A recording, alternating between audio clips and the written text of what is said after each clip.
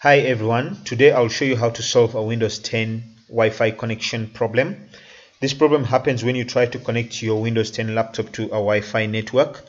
It connects, but it gives you a limited connection which you cannot use to access the internet or your network.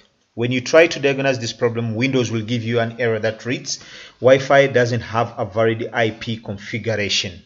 So the way to solve this problem is to run a certain command in CMD, and CMD needs to be run as an administrator. So to do that, you will search for CMD. Once you get CMD in the results, you right click on it to run it as an admin. When it opens, you need to run this command. It's netsh winsock reset.